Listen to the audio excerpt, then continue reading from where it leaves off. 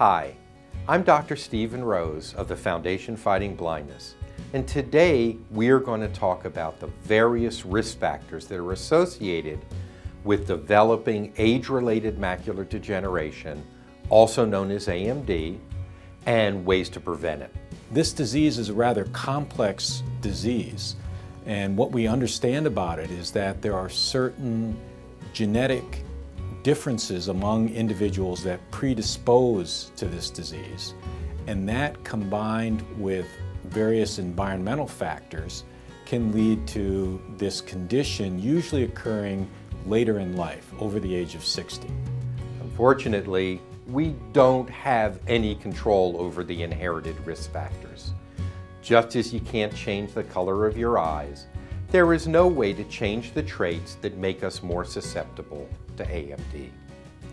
It probably doesn't come as a surprise that a person's age is the biggest risk factor for developing age-related macular degeneration.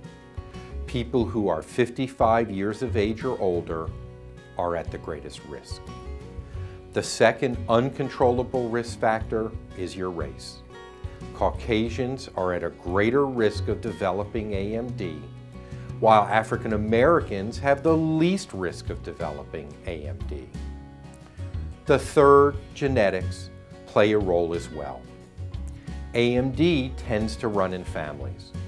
In fact, one study found that if you have a first-degree family member, meaning a parent or a sibling, with AMD, then you have more than twice the risk of developing the disease yourself.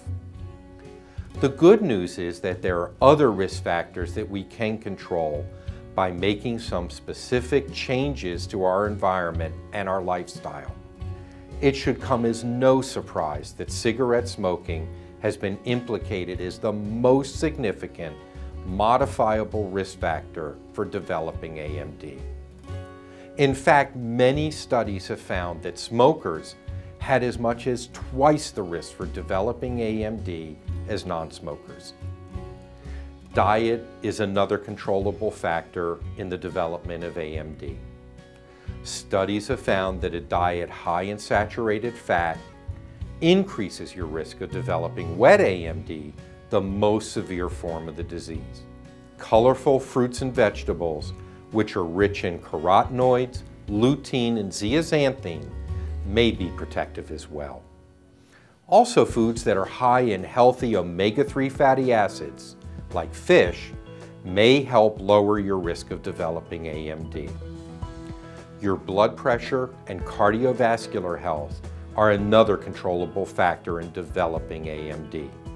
In fact, several studies suggest that severe AMD can be associated with moderate to severe elevations in blood pressure, and that patients with wet AMD were more than 4 times likely to have moderate to severe hypertension as patients without AMD. Last, but far from least, of the controllable risk factors is sun exposure.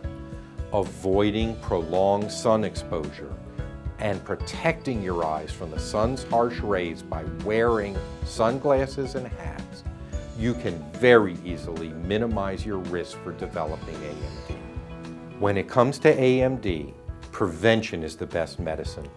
Take inventory of the risk factors that you can control, like smoking, diet, and sun exposure, and make the necessary lifestyle changes to reduce your risk.